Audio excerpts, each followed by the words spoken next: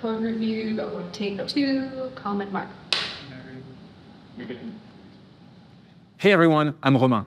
And I'm Maja. Codex needs to do two things really well to be an effective coding teammate. First, it needs to work with all your tools. And second, it also needs to plug into all of your team workflows. Code review is one of the most important workflows for any engineering team, and we want to help there as well. With GPT-5 and now GPT-5 Codex, we trained these models specifically to find bugs and investigate some issues. Maja, why don't you tell us more? Sure.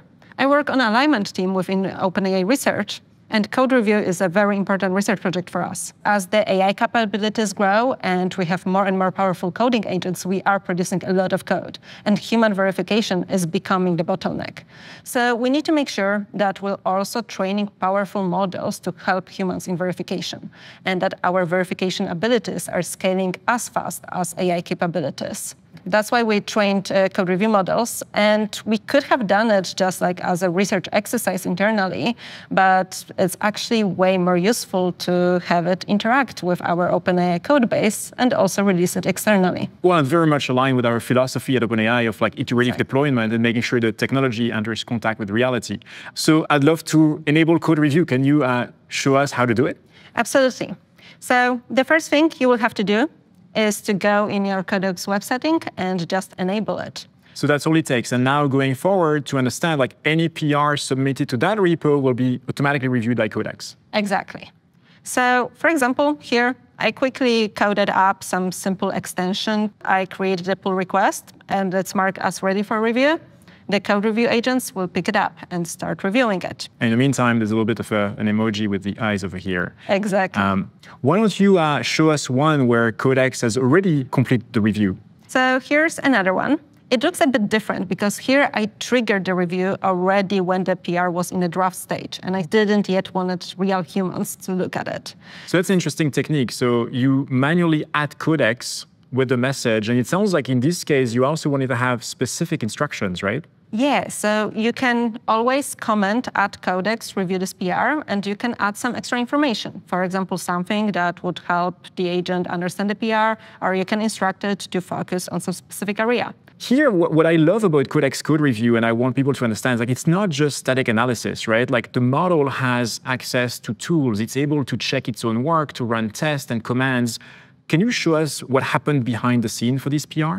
Yeah, so one important thing to note is the model doesn't only look at the diff. It has access to the whole repository. It can track down dependencies. It can try to understand it in a broader code base, which is very important when you're working on a very complex code base where you're not the only contributor and you don't understand it in its entirety. And here it sounds like you can also review all of the logs that led to that particular review, right?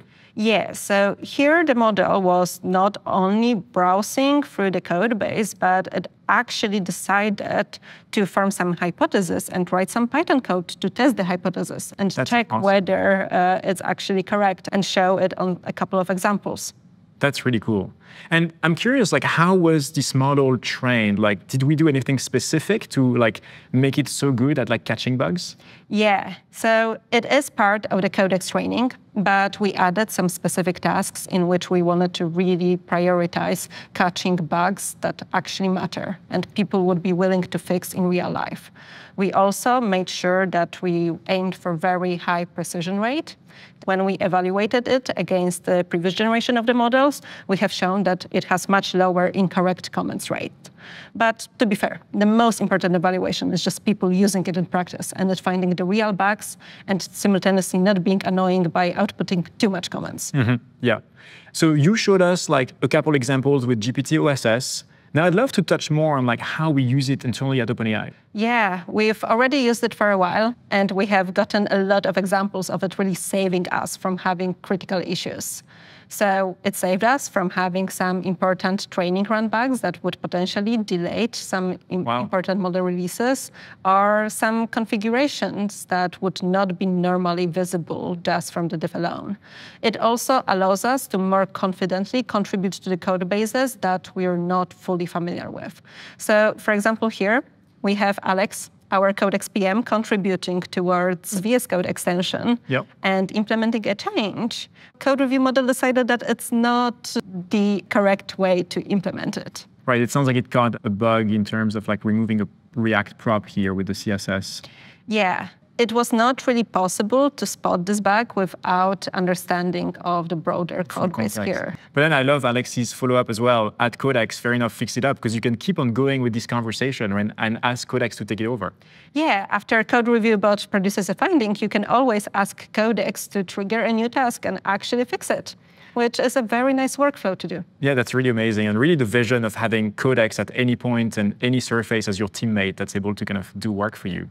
And what I love about like Codex code review here in this case is that you may have like amazing engineers on your team, but they may not have like many hours to spend to kind of not just look at a diff, but like run every possible scenario in their head. And here you have Codex that's able to do that in its own time. And one thing I wanted to touch on as well is that we now have like AGENTS.md, right? This like open format for coding agents, including Codex, to kind of like follow some specific instructions. Have you like used AGENTS.md, like in your case, to kind of give Codex code review some extra instructions? We actually trained the model specifically to be steerable, either with custom user instructions or look for AGENTS.md within the code base.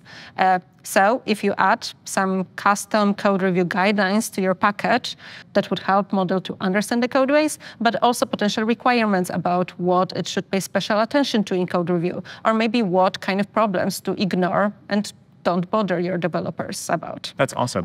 You can even like ask some custom special instructions about the style it responds to. So for example, since I needed a little bit more validation, I wanted Codex to tell me every time I make a bug that I'm still an amazing programmer. That's awesome, and you are. What we've been looking at here so far has been Codex reviewing code in the cloud. But just recently, we also introduced review in the Codex CLI. So you can have a review in the terminal as well. So very often you want to review the code already before it makes it into the GitHub. For that purpose, CLI is perfect. And it also can execute more things locally on your computer. So you could just /review in order to tell the model to review your current changes. And we're going to improve on this feature a lot over the next weeks. So it's basically like making sure all of your changes that you're introducing locally don't have like bugs before you submit them to a PR. Exactly. Amazing. Well, there you have it, Codex Code Review. So with Codex, you now have an amazing coding agent to pair with locally in the terminal or in your code editor, an awesome teammate to send tasks to in the cloud at any time. You also have this ability for Codex to review your changes locally or your PRs on GitHub before your coworkers even get to them. It's going to help you catch bugs before they hit production. And we can't wait to see how that's going to accelerate your team and ultimately help you ship better and safer products. Thanks for watching.